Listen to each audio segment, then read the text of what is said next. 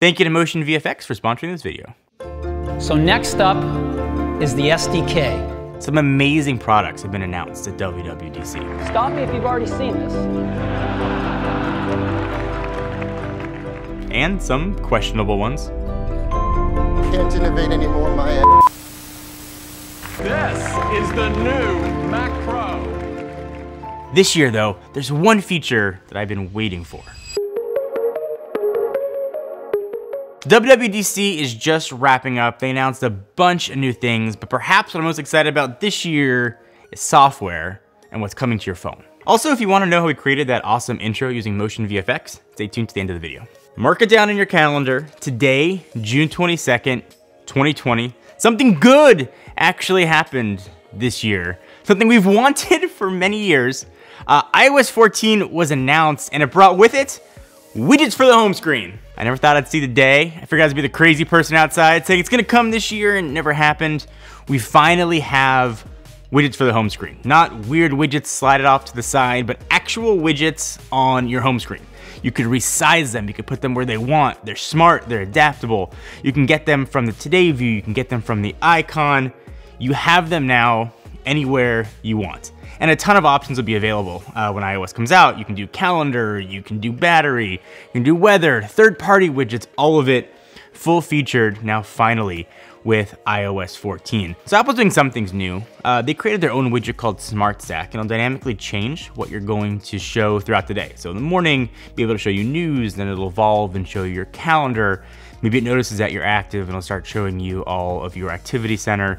It'll evolve with you throughout the day. Really nice to have, but finally widgets on iOS. So another big missing feature that's certainly been on other OSs, picture-in-picture, makes its way to iOS 14. It works as you'd imagine. You watch a video, swipe up to go home, and that video will come down to the right side of your screen. It doesn't have to be there though, you can move it around. You could pinch to zoom to resize it. When you're on the home screen again, you can actually swipe it off to the side and the audio will keep playing and you can swipe it back home. Nice to have. I'm not a big picture-in-picture guy. I very rarely use it on Android, but if that's something that you like, at least Apple is now giving you options. This was a surprisingly self-aware presentation from Apple. They talked about some of the shortcomings with the iOS design, namely the screens and screens and screens of apps. And I think they sort of touch on a point that you forget what you have on screen 3 and 4. You kind of get muscle memory from maybe your home screen and one over, but you tend to forget what else is there. So they created something new called App Library, and we kind of expected to see something like an app view or sort of a full list like we saw in previous Windows Phone devices. This is more of an AI way to show all of your apps, and they'll curate them by category into folders. They didn't talk about if you can sort of rename the folders or reorganize apps, but it will show everything right there. And I think most importantly, it's got a search bar at the top so you can search for all those apps. So if you tend to forget what's on page 3 or 4 of your home screen, you actually hide those pages now. When you go to App Library, you can just search and those apps will show up there. And App Library actually will show up as the last page too that you have set up. So if you just keep swiping over, eventually you'll get there. So Siri's getting smarter and also getting a makeover.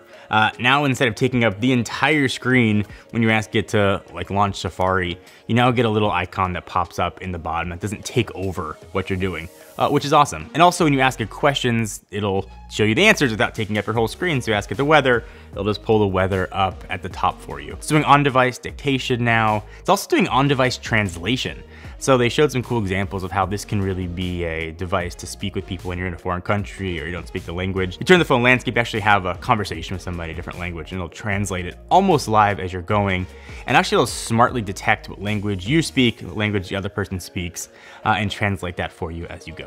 And even outside of Siri, that's actually its own app now called Translate, built into iOS 14. All right, so Messages is clearly coming for Slack and Telegram. Messages is getting way smarter this time around. So let's start with pin messages. You can now pin messages to the top. So if you message somebody all the time, or there's a thread you like to keep track of, that can always be at the top. And again, Apple being kind of self-aware, they're saying sometimes you can't find the thread you want, so they just made it easier to do that. So now also we have inline responses. So if you have a group thread and somebody asks a question and then someone follows up with something else, you can actually reply to that exact question. You can actually pull out those inline replies and view them as almost their own messages, which is super nice to have as well. Probably one of my favorite features of another app that I use, Telegram, is mentions. So if somebody writes your name, it's considered a mention. I'll get notified that I'm the one that somebody's asking questions to. So that is now coming to messages as well. So if you're on a group thread where you get notifications every 14 seconds from somebody who replies, you can now set it to get notified whenever your name is mentioned. They did a bunch of other cool stuff too with how the groups are displayed and pictures that are shown. You can now set a default picture for groups, and the person who replies will show up as a little icon up there. That stuff aside, Memoji got way smarter as well. There's now support for masks and face coverings. Different ages are there as well, and just more customization options to make Memoji look more like your facey. So Maps is getting smarter as well, and if you haven't given Apple Maps a shot, it's gotten way better since probably the last time you used it. It's now, I think, really good, and their privacy policy is probably amongst the best in the navigation business. But there's new ways there. So there's cycling options if you want to ride a bike. There's EV options if you want to route with EV charging. They just sort of added little things to sort of make it more full-featured. And I think now more of a direct competitor, almost feature for feature with Google Maps. So Carplay also got some predictable updates. There's now wallpapers on there to sort of customize it for your car. There are also new app categories in there for like EV charging and a few others. Oh, the big one though was car key. And this was one that had been rumored for a while. Essentially it uses, at least initially, NFC in your phone to create a key for new cars. And it's launching with the 2021 BMW 5 Series, but the thought is more cars will come. You set a key, you tap it to the handle using NFC, and you can unlock it, put it in a wireless charger, for example, that authorizes it that you're good to drive, push the start button, and you can go. You can share those keys as well. You can set restricted keys for like teen drivers if you want, and then revoke those keys whenever you like. And they show up actually in the wallet as they look like kind of credit cards. So that is not necessarily an iOS 14 feature. It's actually coming to iOS 13, so people can use that right away. And they did say down the road, so probably next year, start taking advantage of the U1 chip. So you don't have to actually physically tap the phone to the car. It'll sort of know that you're close to the car and authorize it. We sort of see that already with the current generation Teslas, Model 3 and the Model Y. So coming to more cars, it's pretty awesome. App Store also got some updates, something called App Clip.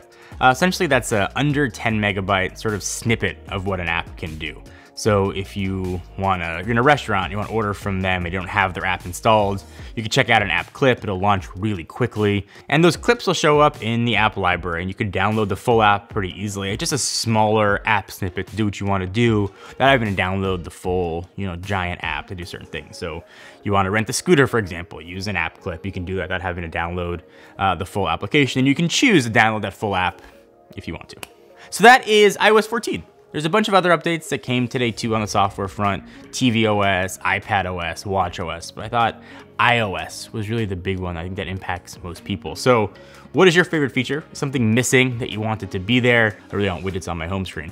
That's the one I'm most excited about. But again, let me know down below if there's a feature that it added that you wanted or one that was missed. So if you want to know how we created that intro, we used a template from this video sponsor, Motion VFX. They have hundreds of templates and plugins, help you create really awesome visuals, super fast and easy, make you look like a professional editor. So for this one, we downloaded a template called Photo Exhibition, added the media we needed, then we just changed some colors, blended it all together, and that's it. That's all it took. If you want to learn more about Motion VFX, we'll link to them down below.